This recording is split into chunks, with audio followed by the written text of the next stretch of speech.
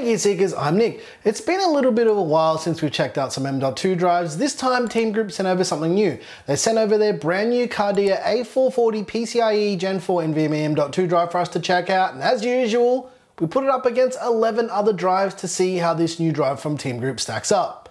Let's jump right in.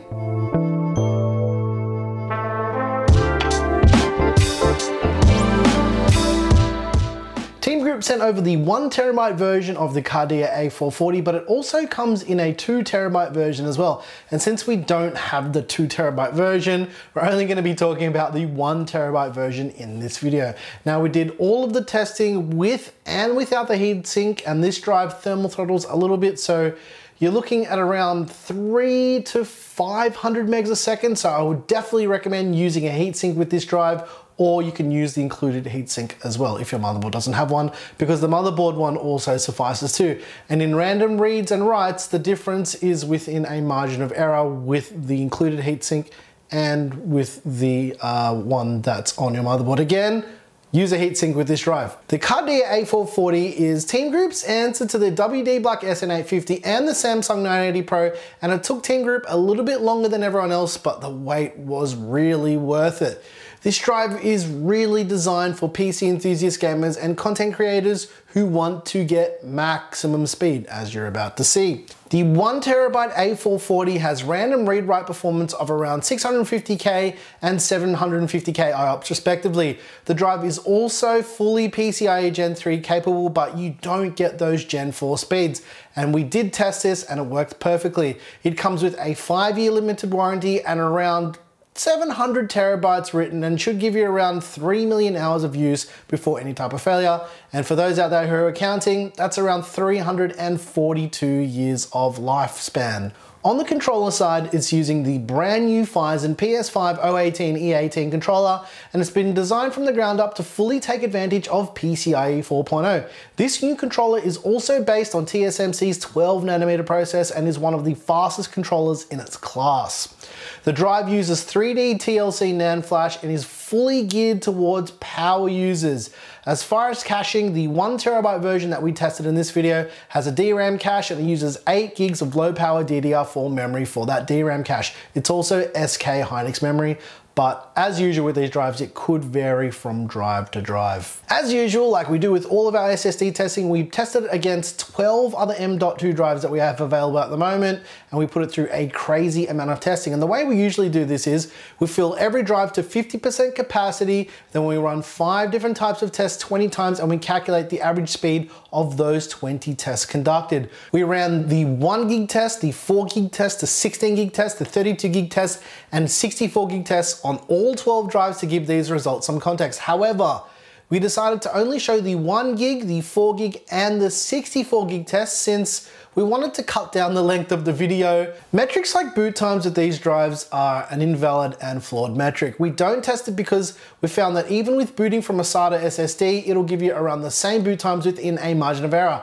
And game loading metrics are not very accurate either, because it depends on the map, it depends on so many other variables that we just don't find that to be a very accurate measurement. The drives tested in this video are the drives that I have. If I didn't test something, then I just don't have one. So please don't ask why we didn't test a certain drive or why a certain drive tests were shown. We can only test with drives that we have here on hand. So strap yourself in, and we're about to get through a lot of information. Now, we do actually have a roundup of all of these new faster Gen 4 NVMe drives coming up in July. Team Group claims that this 1TB version of the Cardea A440 can read up to 7,000 megs a second and write at 5,500 megs a second, but let's see what the story is.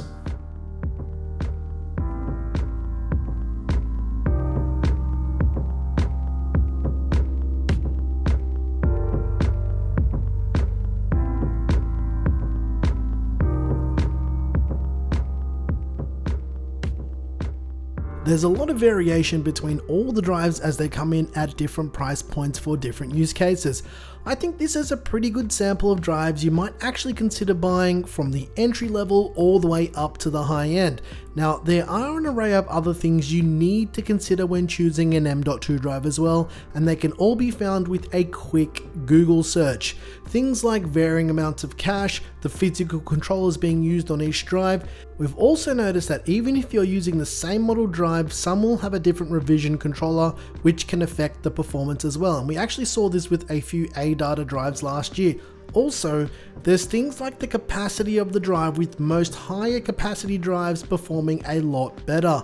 The differences with the physical speed between PCIe Gen 3 and Gen 4 is also a factor, and the physical pool of drives, but like I said, I can only provide you with the information and data that I have available to me directly. We test all of our drives on the exact same test bench to keep everything consistent and as controlled as possible. And as usual, take everything that you're seeing with a grain of salt, as these are the results that we found. Your own testing may vary.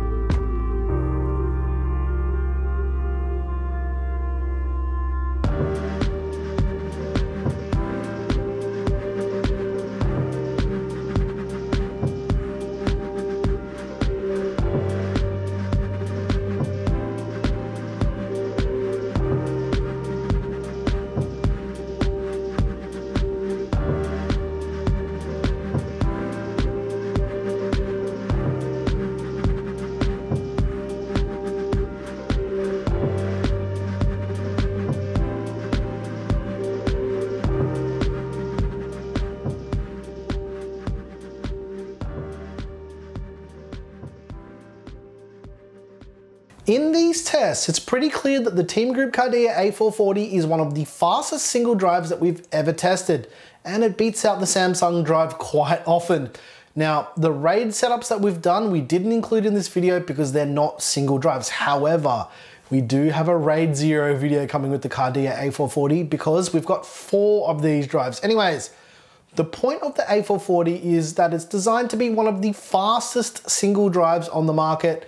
And yeah, it's kinda that, but in the right situation. It's not quite. This drive is just about on par with the WD Black SN850 and the Samsung 980 Pro for most use cases other than random access. Now, this drive seems to be as fast as the drives that are in the PS5 and the Xbox Series X, although there's no way to test it on the console. And I wonder if the PS5 designation on the Phison controller is some way linked to the controller that's on the PS5. Okay, anyway, so what do I think of the Team Group Cardea A440? Is it worth the money? Well, it's pretty subjective based on your use case. If you need raw read and write performance, and that being the sequential version of that, I would say yes. Now, there are options like the WD Black SN850 that would compete in speed. However, at the time of filming, the 1TB WD Black SN850 is going for around $30 less than the A440, and the A440 is about the same price as the Samsung 980 Pro.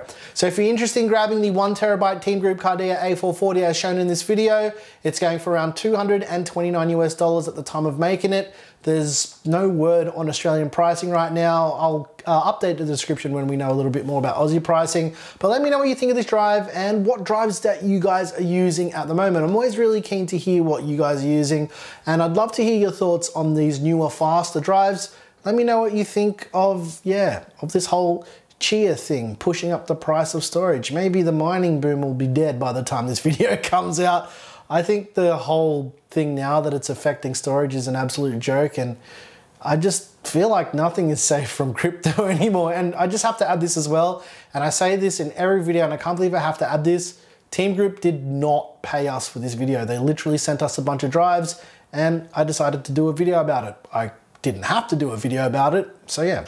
Anyways guys, if you like this video, please like and subscribe. If you hated this video, you know what to do. Hit the dislike button twice. Once again, thank you so very much for watching. I'm your boy Nick with Gear Seekers. You peek, we seek. And yeah, let us know what you think about Chia and this whole storage thing. I know that there was storage plotting happening a couple years ago as well, but now it seems to be a big problem. Anyways, thanks for watching.